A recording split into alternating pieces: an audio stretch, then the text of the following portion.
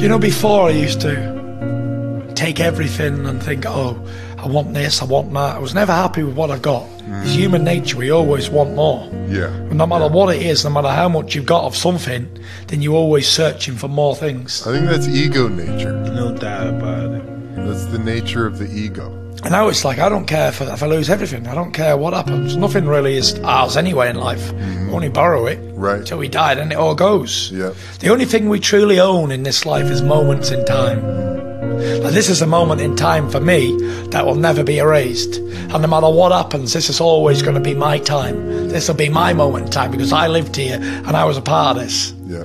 You know, everything else, this bag, this watch, these clothes, they will all go. What does it really matter?